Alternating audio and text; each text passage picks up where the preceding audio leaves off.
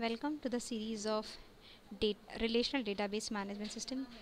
Myself is Fatima Rafiq, Assistant Professor, Abedar Ramdas Senior College, BCA Department.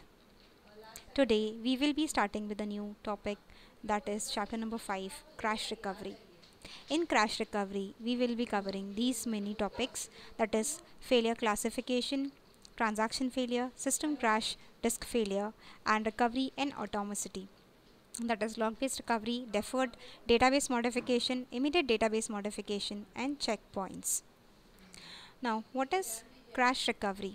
A crash is the sudden failure of a software application or operating system or the hardware device such as a hard disk. Whenever we are running a transaction, we know that a transaction require multiple things. It require operating system to be execution. It requires some hardware devices like hard disk for taking the information and storing back the information again. So what is the crash recovery? What is a crash? It is a sudden failure of any software application or a operating system or a hardware device such as a hard disk. Recovery means restoring the data into its previous state before the failure.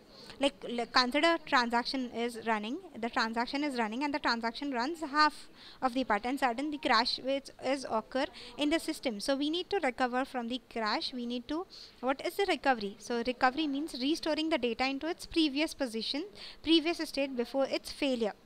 Recovery is required to protect the database from the data inconsistency and the data loss. Whenever there is a crash, it leads to the data inconsistency and data is lost, the data is not available.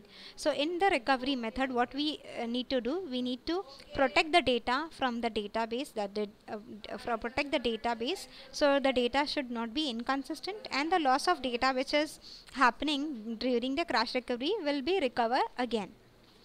Crash recovery is a process by which the database is moved back to the consistent and stable state. If a crash is happen, the next thing is recovery. So the crash recovery is what? It is a process by which the database is moved back to the consistent and stable state.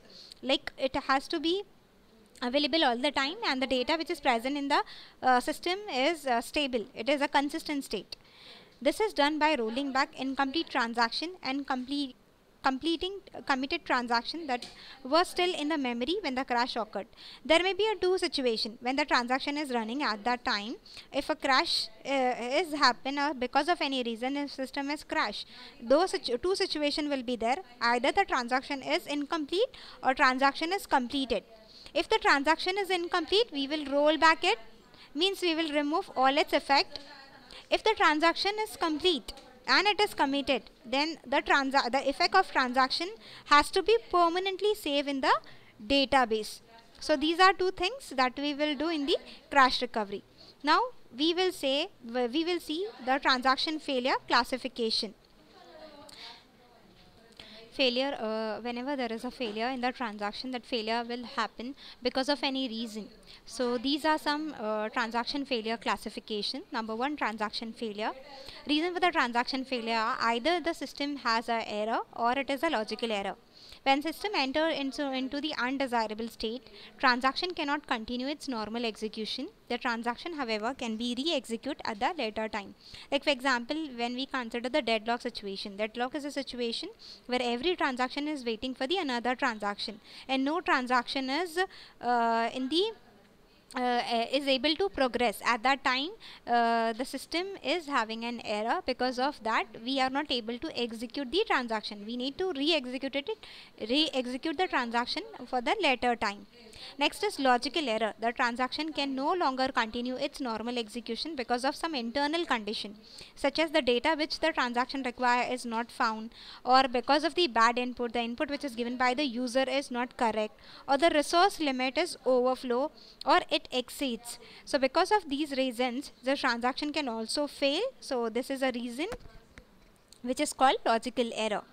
Then we have a system crash. There is a hardware bug or an error in the database software or the operating system that cause the loss of the content of the volatile storage and leads the transaction processing to the halt. We know that whenever the transaction is running, the transaction is actually running in the main memory, and whatever data we require is actually stored on the secondary device or the permanent storage, that is called storage which is the storage which is permanent. So once the transaction is actually running, if it finds any hardware error or any error, or the software itself is having any error, because of that the loss of data, there is a loss of data in the content of volatile storage, that leads to the system crash.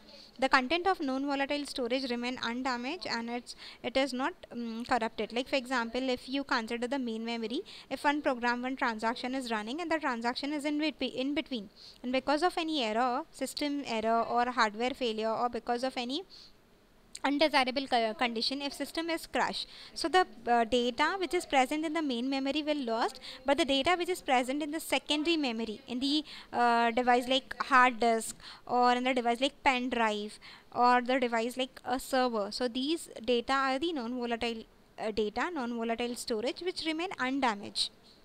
Then we have the another type of failure, which is a disk failure. Some disk block may lose their data because of the disk read-write head crash. Whenever the disk is whenever we are reading the data from a disk, we know that a disk has a read and write head. So we need to there is a whenever we want to read the data from a read and write head, if the read and write head itself crash at the time, this is nothing but a disk failure. We can use the copy of a data on the other disks to recover from the failure. So whatever data you have on the disk, how you can recover, you can copy that same data in another disk, and then by using the disk read write head, you can use that data. The next type of failure is network error. Network error also can result in the failure of online transaction. Like for example, in these days, whenever we are performing a transaction, because of the network, if you lost your network, so your transaction is actually processed, and after some time the network goes down. So because of that, the transaction is not able to complete, so transaction has to cancel and then restart its execution. Whenever if the user wants, then it starts its execution again. So these are some failure classification. uh, because of that, transaction may fail. I hope this is clear to you. If you find any difficulty, write in the comment box. Thank you.